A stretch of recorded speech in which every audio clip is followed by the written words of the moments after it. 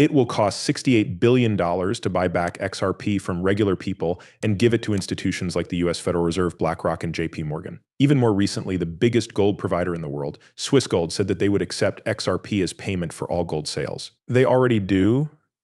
I guess things are getting worse. It is now true that the Federal Reserve is buying XRP and that XRP is backed by gold. This is happening with the World Bank. XRP is the first global cross-border payment system that will be launched around the world. It also promotes the XRP Ledger cashback system that uses the Kurta Training Fund system as the official cashback system on the XRP Ledger, rewarding users with CTF coins. So it's all about the XRPL, which is growing a lot. Google even said that the Federal Reserve is going to use XRP as a way to make payments around the world. Besides JP, there's a lot more. If you thought that was it, you're wrong. They now take payments in XRP, and Spargo will accept payments in XRP for loans and credit cards. The Federal Reserve says that XRP and XLM are the only digital assets that can be used to make payments through the FedNap system. The Federal Reserve's plan to buy back XRP for $30,000 is also being looked into. As for your claim that your XRP is worth $30,000, the Federal Reserve is going to look into that exact claim. That's what it says in the title. Fox journalist hints to investigate Federal Reserve XRP $30,000 buyback proposal. We're going to talk about a lot in today's video, but one thing that stands out is the $30,000 per XRP buyback plan that the Federal Reserve is looking into.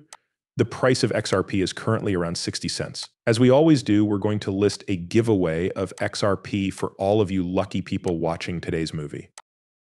To share this video, all you have to do is click the like button, subscribe to the channel so you can get post alerts, and share the video. Please also follow me on Twitter at CryptoGeek to get the latest crypto news, and please follow me on Instagram as well, as we are getting very close to 150,000 fans. So let's start with this. JP Morgan will accept XRP as payment for credit cards and mortgages. Some of you may have seen this already, but I thought it was really important. That's why we need to go over it. It says that, and it's a big change for the world of cryptocurrencies. Chase by JP Morgan, very important here, because JP Morgan Chase is the world's biggest bank. Has said that it will not accept any purchases other than credit card and mortgage. This change lets customers pay with experience and get cash back through the XFP Lighter system. The crypto trading fund CTF using CTF coins, and that's not all. This is yet another huge game changer. It's also meant to buy Watcher Girl, which only posts proven news. BRICS India and the UAE deal with each other without using the US dollar. Today, Ripple XRP is an important part of trade talks between two BRICS countries, India and the UAE. India's first deal with the UAE was for crude oil, but it was done in local currency instead of the US dollar. The crypto trading fund CTF XRP Ledger system is linked to the exchange. Customers can get cash back in the form of CTF coins when they use their system. Guys, this is huge news. The United Arab Emirates and the UAE are going to work together. The business put out a news release announcing a partnership with the DIFC, or Dubai International Financial Center. According to the press statement, the partnership will speed up innovation in blockchain and digital assets in the UAE. Take a look at this hugely strange event. The video quality isn't great, but I was able to find this very old movie that I just found, and it is very, very important. Basically, central banks have gone straight to Ripple and told them, we want to use you guys who is making this claim. You're talking about the Ripple employee who is in charge of that area. The relationships, which are financial management with banks, are something he likes. And he says there are groups like the central banks of different countries actually calling them every day to ask them to accept XRP as payment, but they're delaying it for some reason that no one knows. But the point is that banks will use XRP. Pay attention to that. It's true that local cryptos like XRP, Bitcoin, and Ethereum are not all the same, right? Not every one of them is the same. I believe that more environmentally friendly solutions are becoming more and more popular in the business world right now. There is no mining, proof of work, or proof of stake with the XRP system, or XRP. Validating deals shouldn't cost much in terms of computing power, right? It's very, very cheap, and the prices don't change much. Again, not all stablecoins are the same. There are a huge number of algorithmic safe coins to choose from. Everyone remembers the Terra story from a few weeks ago. Last but not least, stablecoins are now being made by regulated organizations. I can't say what the projects are called yet, but we're working on two of them, one in the UK and one in the US. We're working with regulated banks that will be producing stable coins, and the reserves will probably be kept at a central bank in an account held by the central bank. It is very different from the safe coin that is based on algorithms. Ripple works with all of these technologies, and then there are central bank digital currencies, which are the safest type of digital currency because they are released by and backed by the central bank. As a company that works with payments, you can be sure that we're all for these. We think they will all be important in the future of money. That is, cryptocurrencies make up less than 1% of all money today. The money in the central bank is less than 10%.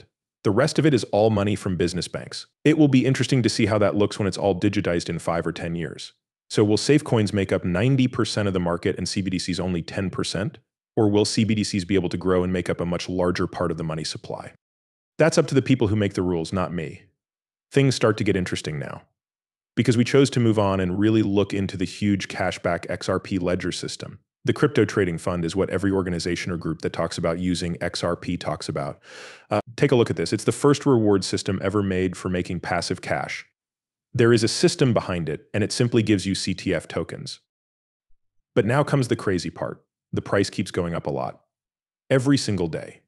Since its start, the CFDF has gone up by hundreds of thousands of percentage points, and it just made a breakout pattern. Now, guys, this is the really interesting part. So far, my calls have been pretty good based on what I see here. But as I told you, we're going to see some kind of pattern, a pattern that keeps showing up, where there will be long side transactions or sidelining and then that huge pump. Did you get a pullback after every pump that looked exactly like the one we saw here? And it does look like the same pattern just showed up. So even though the pattern is the same when the same breakout timeline shows up, let's talk about what the very limited amount of GTF tokens is good for. To give you an idea, XRP has a total number of 100 billion tokens, which is crazy because it takes quadrillions of dollars for its value to rise. Well, when there is less supply, it needs a lot less market cap. For example, for GTF, it cost over $1,400 with a market cap of only $40 billion. Imagine this, the XRP ledger will be able to handle between $30 and $50 trillion by 2025. This was said by our RMAX CEO, and I can find the clip. If you guys want to see it, let me know in the comments and I'll send it to you. The point is that it can easily skyrocket because people need it and the amount of money it will handle. That's the whole point, right? As a result of huge increases in demand and shortages of supply, you get a quick supply shock, which makes the price go through the roof by 10, 100, or even 1,000 times.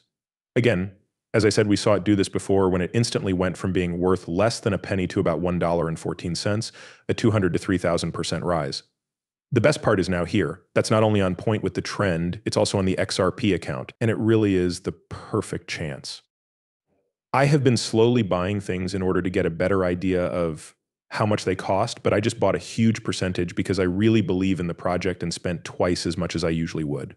Now, I want to be totally honest with you guys. I'll say it again, I'm not a business advisor. You can get financial help from yourself, and you should always look things up on your own. But the idea behind this is to look at usefulness, low supply, and the market as a whole. It's on the XRP, of course. Ledger is a huge fan of XRP. It works so well together. It's on the XRP ledger. Large financial companies are working with it and are planning to use it. This means that if it is put into practice in these huge financial institutions, it will be instantaneous where it skyrockets and not average. If you're not in your end, it will be too late. On top of that, the XRP ledger is going to make it possible to send and receive $30 to $50 trillion. As I always say, do your own research because I'm not a financial advisor. Look into it and make your own decision because nothing I say is financial advice. There's a lot of information on the website ctftoken.com about the project utility framework and rewards. That's why I really think you should go there and at least look around. Having said that, let's get back to XRP because this is important. This is a part of the XRP system and XRP is the best at that. That's right, gold is now a real thing with XRP. Should you want to buy gold or invest in real assets, you can now do so with XRP. This is because Swiss Gold has officially announced that they will accept XRP for gold and silver sales. Of course, in the money you like.